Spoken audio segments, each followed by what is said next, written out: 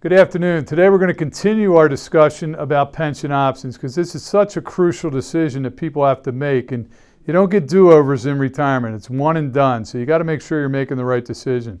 Last week we talked about some of the pension decisions that people have to make, and these are very typical pension options that we see for employees today.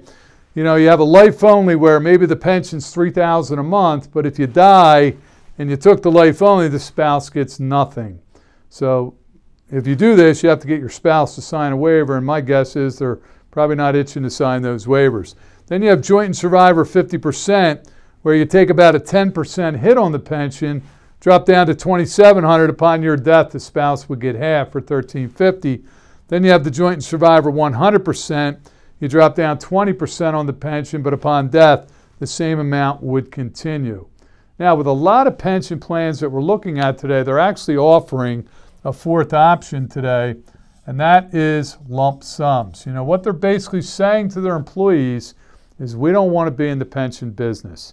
You know, it's very expensive. It's a big liability on our corporate books. You're all living longer than we anticipated. We're on the hook for these checks. We did offer you this, this, or this. Or they might say, hey, we'll give you $600,000 in a lump sum. So people come into our office and they say, hey, what do I do? And I say, well, let's do the math here. Let's assume you don't want to leave your spouse high and dry, and you're going to take option 2 where you're getting $2,700 a month. If you divide the $600,000 by $2,700 a month, it actually comes out to 222.22 months.